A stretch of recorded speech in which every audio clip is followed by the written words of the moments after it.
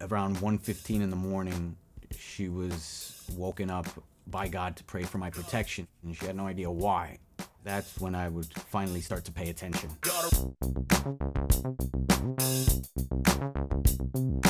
I know there's a God, but I don't know if he really exists.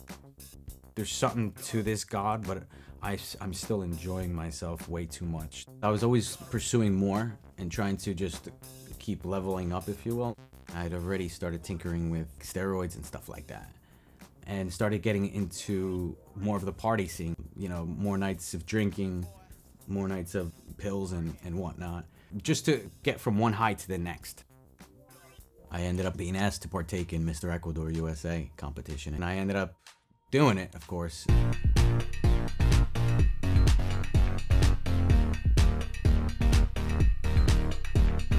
After I won the competition, I met this other gentleman from Ecuador, and he was a contestant. He ended up telling me he was a Christian, and I didn't think much of it at the time.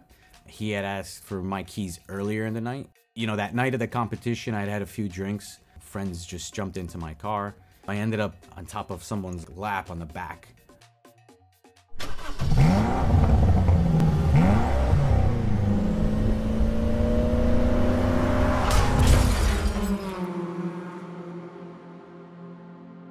I just didn't know exactly what happened.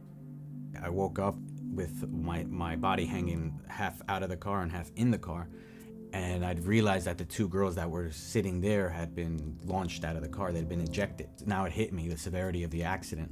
I put myself in that position. I say, well, what if I was driving?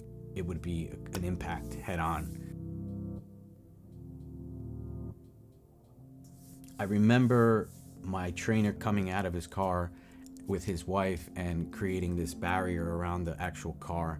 He had told me later on that the only reason he was following me that night was because he felt compelled by God to follow me. That same night of the accident, another friend of mine, she tells me around 1:15 in the morning, she was woken up by God to pray for my protection. She had no idea why. When she had told me that, that's when I would finally start to pay attention. It took a few different people that God would use to have me understand that he's been in my life the whole time, working for me and not against me. Finally, it hit me that God was real. There was an actual God that loves us so deeply that we should be doing everything we can to glorify him and to praise him for always being there for us. He's the showcase, not me.